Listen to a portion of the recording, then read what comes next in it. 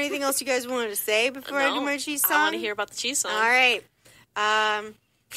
So this is kind of to the Fresh Prince Bel-Air, but, you know, I kind of like... Should I see if I can find an point. instrumental version on my phone or something? No, because mine will not match up. All right.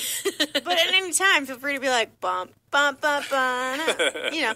So this is a story all about how the bunch brought cheese to Covey Town. So I'd like to take a minute, just sit right there. I'll tell you about some cheese that Rachel Bloom aired. Bump, bump, bump, bump. In episode 2, Becca has a down day, so she goes to the store and meets Greg in a daze. Cheese puff in hand, he introduces the crew. Becca meets Valencia, girl crush ensues. And the same comes along in episode 3, where over cheese cubes we meet Scott Brandon Tommy. Then Bex becomes vegan at a taco fair, but don't worry, that's not the end of cheddar. Bum, bum, ba-na-na.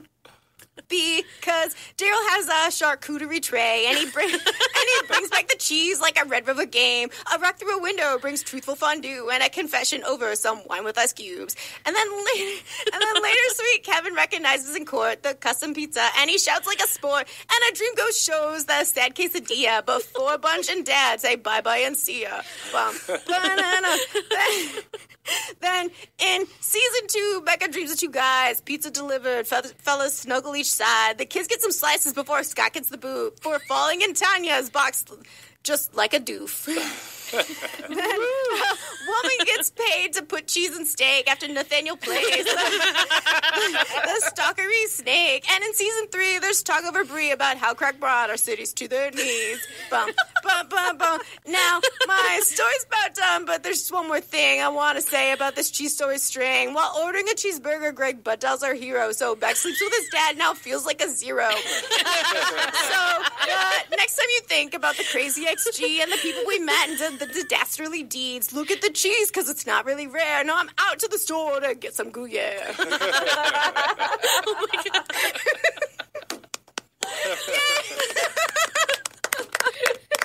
Thank you. Nicely done. I really want cheese now. I want a cheeseburger. Then we'll have to have like an emotional crisis. Oh my God. There is a lot of cheese in West Covina. There's a lot of cheese. At very important moments. At important moments, yes.